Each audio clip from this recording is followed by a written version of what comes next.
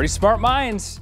Outside today, we have a mix of some rain and maybe some flurries too. A winter mix right now across Monroe County, but temperatures are in the upper 30s, so it is above freezing. I don't really expect big issues on the roads this morning. Tomorrow, I think, will be more of a concern for slick roads, but some real light spotty activity in terms of light rain. And might be a few snowflakes mixed in that is downriver and across Monroe County. But other than that, we'll be dry the remainder of the morning, most of the afternoon, but we're keeping an eye on an area of low pressure that's developing over eastern Kansas right now, and that's quickly going to be moving to the northeast.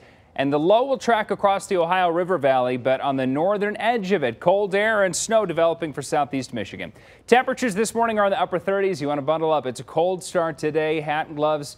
And highs only around 43 degrees this afternoon, so you need a coat all day. Cloudy skies today, chance of rain moving in any point after 2 p.m. It's going to be pretty light through the evening, and it'll pick up intensity as you get closer to sunset. So a lot of clouds through the afternoon, and then rain moving in from the southwest any point after 2 p.m. Again, moving west to east, so it's going to take a little bit longer to make its way across the thumb. And this is at 6 p.m. There's a chance that some areas don't get this rain mixing with snow right away, but the pink indicates snow, sleet, or rain. It's a mixture. Temperatures will be above freezing through the evening commute, but the roads could be wet. Temperatures do drop below freezing overnight. We have a low of 30 degrees with the freeze warning into effect. I added another category for 3 to 4 inches. That's for Monroe, closer to Ohio, but 2 to 3 now for Dundee, maybe up to Saline, Belleville, Ypsilanti, Newport, Flat Rock, Wyandotte, all the way up through the Hamtramck area and Grosse Points.